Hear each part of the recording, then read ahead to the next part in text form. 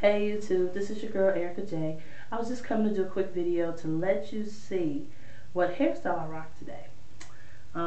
Just came in from being out and wanted to show you my hair. It was so cute. I got so many compliments from it, from people who have seen the process of me going back and forth with my hair and were really encouraging and saw the growth and saw the cuteness and the versatility. So I just wanted to show you all, my YouTube friends. Just coming in from being out, so it's a little late here in the city, but I had a really good time. And look at me rocking the magenta lipstick. Y'all remember that from back in the day? I know y'all did that way in a while. Anyway, this is me 10 weeks today, rocking the Coil out. And I did this early this morning. It's about 2 o'clock in the morning now.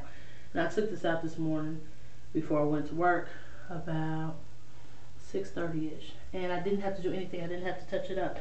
I coiled it out. I put a little grease on it just to give it a sheen. But it's looking okay. I think I'm going to see how long I can go with this hair. So all I did was I greased my scalp first. Then I took dry twist. I used a little Eco Styler, the aloe vera one, and I twisted it up. And then when I took it down, I put a little more Eco Styler on my hands, and I went over it to kind of loosen it up. And then I put a little grease. Y'all know, sorry, I just started using a softie, so I put that on. And this is what I got, and it was really nice. And touching it is soft. The Eco Styler didn't make it hard, it's soft still, but it's still got a little sheen to it, as you can see.